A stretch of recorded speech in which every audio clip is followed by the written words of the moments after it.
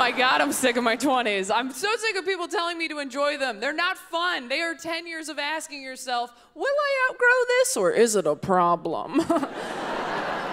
Like, is this a phase or a demon? I just need to know. Like, am I fun or should I go to a meeting? Someone help me.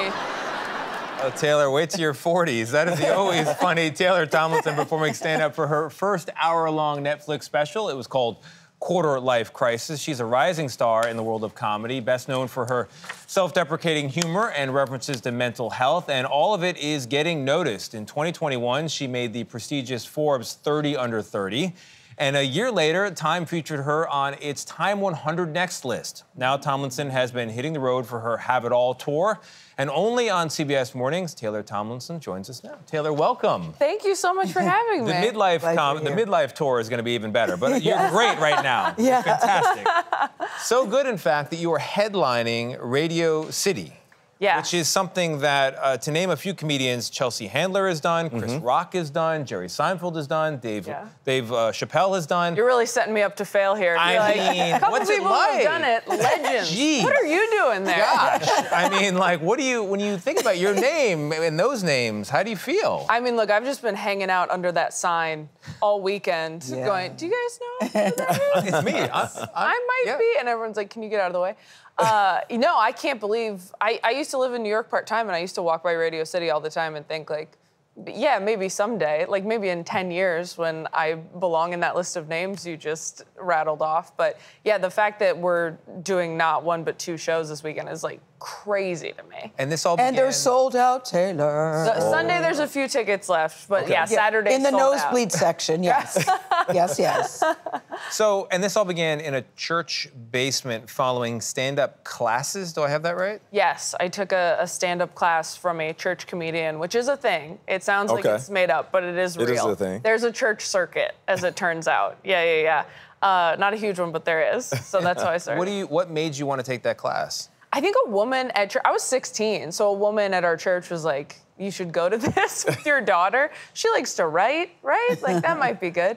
But yeah, I didn't even know stand-up was a job when I was a teenager. So I like really needed a class or something to tell me what was possible. I will say this to people, if they haven't seen your Netflix comedy specials, please go and see, because what I like about your humor, it's so relatable, whether it's black, white, young, old, a couple of things she says. Rough years, I've had a couple of rough years. I got bangs, people are texting me, asking me, am I okay? The moment when you say, well, maybe it's me, my 5 past guys that I've dated said you behave like a raccoon trapped in a trash bag. You have issues. Been there. The other one you said, mental illness. A friend of yours said, mental illness is like your middle name. I didn't know what it was, but I knew you had one. Yeah. This is the thing you do, Taylor. You take stuff that could be uncomfortable and difficult and very personal. You talk about your mother's death, and you figure out a way to bring comedy to it. How are you able to do that? Oh, I don't think... And what did it take to do that? It definitely took a few years. I think when I was younger, I had written some of those jokes that you referenced about losing my mom. I had written some of those in my early 20s, and I just didn't have the maturity as a performer to pull them off. I mean, audiences already kind of feel bad for you when you're that age. Like, they're a little impressed that you're public speaking as a young person. Like, public speaking as a young person is like being a dog that can skateboard. Everybody's like impressed, but they're like, why are you doing that? Why are you up there? It's like, is he good at it? He's like, not really, but he's a dog. He shouldn't be doing it at all. So yeah, it definitely took a few years to get to a place where I could make that work in front of audiences all over the country. So you just have to really like know who you are and really be okay with it. Yeah, and you're okay with talking about your family quite a bit. So do you give them a warning before you add them into your set?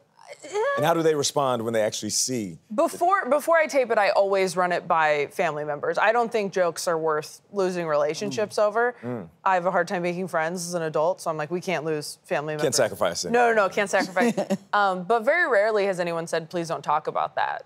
So I'm lucky in that way. let's talk about you and pictures of you as a kid. Because something you do on Instagram is post them and then write the captions. And we've got some of them. This one involving, I don't know, a star for some reason. I mean, that kid thought she was really gonna be somebody. And with that. She was right. Yeah, and it turns out to be 100% Against accurate. all odds. Like, do you remember the year in elementary school that you're like, I found my look? Yeah. It's these flowy sleeves and this greasy half ponytail. And what is that, the hula skirt? That's the last time I went to a party. That's the last time I wore a bikini. That I really look like I'm living it up, though. You're raging Look like right you're there. having a good time. Raging. That is a long night there. Yeah. And we have me also, if you have anything to say. I remember when I cut my own bangs. We all did it. You kind of look like a dad on vacation. We've all done that. Yeah. Tony, that haircut is amazing. Yeah. It's so good.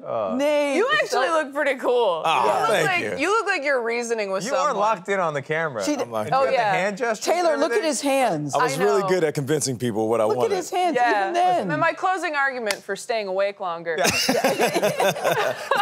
exactly what it It is. does look like that. Oh, I mean, these are okay. just great photos. Like, I was so upset because I got sent photos of you guys as kids before the show, Peek Behind the Curtain, for people who don't understand television. And I thought we were gonna do funny photos, and they just sent me great ones. Like, I think the bangs on and the headband and the big teeth and the big lips, I think that's pretty funny. I think you're pulling off the bangs. Oh, I really okay. do. Like, I Mid-forehead. realized I brought in pictures that were taken on like digital cameras, so we could take bad photos. Yeah. And these are like, oh, we kept the good ones. But Gayle, these are both your stages as a journalist. It's, hey, nice to meet you, so great to have you. And then I have some questions that we need to get to. I have a few things to say. I have a follow-up. I have a follow-up. But Taylor, this is what they say about you, New York Times. She demonstrates tight joke writing and a ruthless appetite for laughs. Tomlinson has the strange honor of being one of the breakout stars of this pandemic. And Tomlinson works with the intensity of someone who learned early in life that life can be short. Bravo, bravo. Bravo is right. How does it feel? I mean, you were like a rocket shooting up. Oh, that's so Keep nice. soaring. I mean, it's so funny to be called like a strange case of being successful during the pandemic, because when COVID hit, my special had just come out, my first Taylor. one. They're giving me the big computer taking us off countdown, and I want to say the name of it. The Have It All Tour continues nationwide November 18th.